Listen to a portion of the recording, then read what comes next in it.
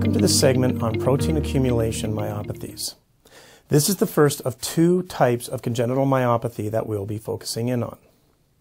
Our focus for the next two segments will be pretty similar.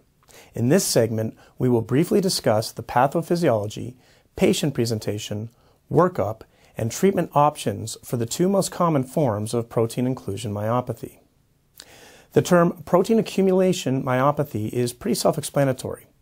A variety of identified mutations lead to misfolding of muscle proteins during synthesis that result in abnormal architecture. In some of these instances, it creates a sticky point that causes the protein subunits to polymerize inappropriately, similar to what we see with hemoglobin in sickle cell anemia. This results in protein aggregates, which may appear as filaments representing an organized polymerization or an amorphous blob of randomly combined proteins. One of the most prevalent classes of protein accumulation myopathy is Nemelin rod myopathy. The name is derived from a Greek term meaning thread-like, which describes aggregates of thread-like protein polymerization within the cytoplasm. A number of genetic mutations can lead to this type of manifestation, the most common being a mutation to the NEB gene, found on the long arm of chromosome 2. This codes for nebulin, a protein associated with the thin filament of the sarcomere, which serves as a scaffolding protein for the myofibril and regulates the standardized length of each sarcomere. Another common mutation that can lead to Nemelin rod myopathy is mutation to the ACTA1 gene, which codes for the alpha-actinin found in skeletal muscle. As previously explained, certain mutations have a tendency to create sticky points on the protein, possibly through the replacement of a nonpolar amino acid subunit with a polar subunit. Whatever the case, the protein subunits will tend to aggregate together, forming an insoluble mass of protein filament. The degree to which this occurs depends on the specific mutation and will impact the severity of the condition. The presentation pattern will be highly dependent on the specific mutations causing the condition. Generally speaking, patients will present with some degree of muscle weakness. In more severe cases, presentation may occur very early on with myotonia or floppy baby syndrome and delays in reaching motor milestones, and an inability to ambulate without assistive devices. In milder cases, symptoms may be very subtle and go undiagnosed until later in life.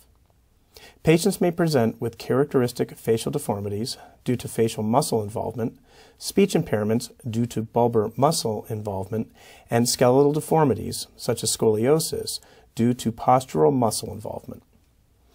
As with other muscle conditions, workup will typically start with blood work. This may show an elevation in creatine kinase, but this is not a consistent finding.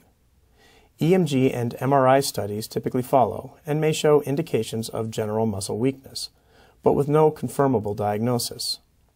For this class of diseases, muscle biopsies provide the definitive diagnosis. Light microscopy will reveal the presence of these protein aggregates in the cytoplasm, and immunohistochemistry may be employed to identify the specific protein responsible for the condition. Electron microscope studies may also provide additional information, based on the geometry of the aggregates, which can better be observed under high magnification. The second class of protein accumulation myopathy we will address are the intranuclear rod myopathies.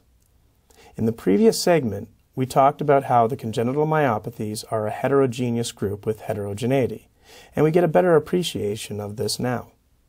A moment ago, we discussed how mutations to ACTA1 gene can lead to Nemelin rod myopathy. As it turns out, a separate mutation to this gene, as well as other genes, can also result in intranuclear rod myopathy.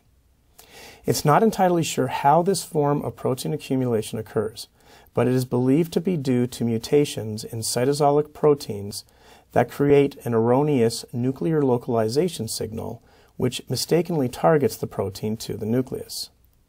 This creates difficulties with the normal function for the myonucleus. Presentation for intranuclear rod myopathies is similar to that for Nemelin rod myopathy, although they tend to be less debilitating. For one, The protein aggregates with Nemelin rod myopathy tend to accumulate between and within the myofibril complex, which is expected to have a dramatic effect on normal contraction, which would not be an issue with internuclear accumulations. Secondly, the multinuclear organization of the muscle fiber and the presence of satellite cells, which serve as a reserve source to new myonuclei, mean that damage to myonuclei are not as concerning as damage to other aspects of the muscle cell. The workup for internuclear rod myopathies is almost identical to that seen for a Nemelin rod myopathy. Again, the muscle biopsy makes the diagnosis, but in this case, the protein aggregates are localized to the myonuclei instead of the cytosol. As is the case for the other myopathies we have discussed, there is no cure for the protein aggregate myopathies. Treatment is focused on preserving independence for the patient for as long as possible and prolonging life expectancy. That wraps up our discussion of protein accumulation myopathies. In the final segment, we will look at an additional class of congenital myopathy, the core myopathies.